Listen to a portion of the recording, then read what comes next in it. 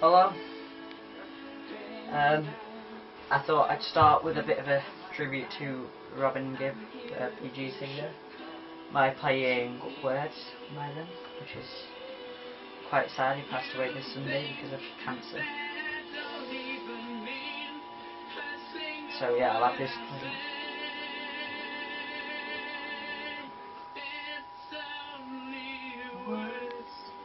Words are all I have to take your love away.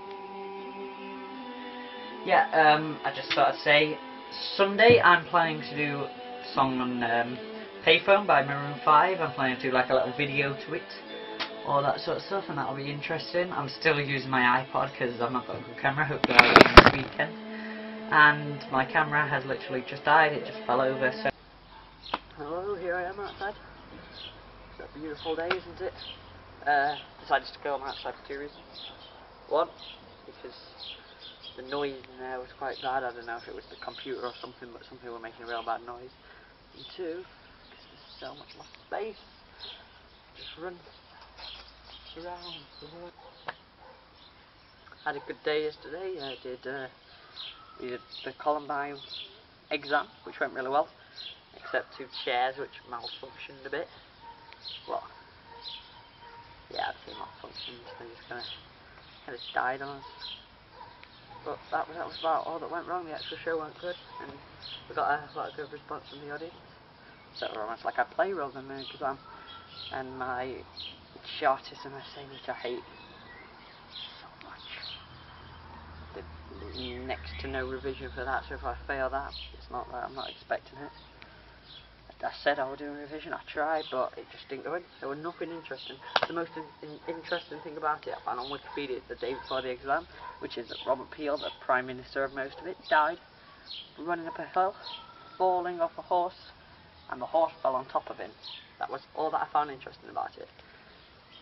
And that's one of the things I hate about that subject. That a lot of the more interesting things you don't do about it, you've got to find out in your own time. For example, Stalin was a paedophile. Didn't know that until I looked it up. That was quite interesting. Martin Luther King, he was a snooker player. He was quite a gambler. All this sort of stuff. There's loads of stuff on the internet. So yeah, if you're doing a subject in history, I suggest you look up there. There's lots of stuff.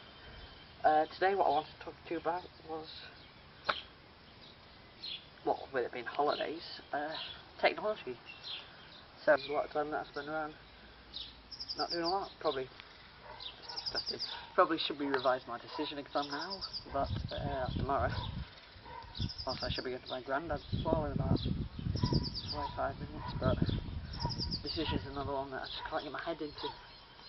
So yeah, I spend a lot of time on the computer doing this, stuff like that, and lately my parents are getting a bit more. My family's almost OCD, should I say. Well, maybe it's just me. Not my family in general, everyone's like, oh, if it's on standby, turn it off, that kind of thing. But we've got this internet thing that means we can only use 10 gigabytes a month. I don't know if anyone's heard of that. I hadn't heard of it until we used it. And let me just say, I'm probably the most OCD about that. I've got a graph, which is, there is all the values, and then here, that's kind of our values as it goes up. So there's some days that we go over like that, some days that we get it just right like that. And yeah, that's how I spend a lot of my time on the internet. Down all the months and how much we've used, and then in green if it's done, red if it's over. And if it's over, it's almost like call it like a speeding ticket.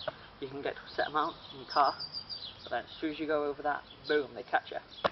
And then you've got to pay a fine. You've got to pay a fine for this as well.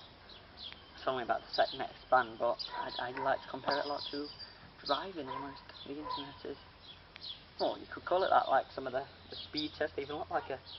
That's just like a car, isn't it? Also, we have the whole, if you do something, turn it back on again, but when you're a kid, you don't really notice it as much. But I've noticed now, I'm thinking about you going to uni and all that, how important it might be. Walk into a turn the lights off, that sort of thing. It's going to be a massive change in it, because when you're a kid you've just got everything on at once, just like listening to your music, going on the Xbox, telly, everything, all free, for want of a better word. And then when you go to uni, you'll get a house of your own, you're going to be like, oh, get that off you. Oh, almost like your parents are. Yeah. It's quite a shock to the system, won't it? Quite scary, really. Enjoy this time while we can.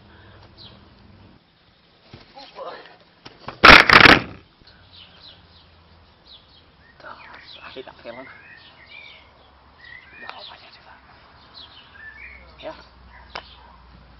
Get what I mean?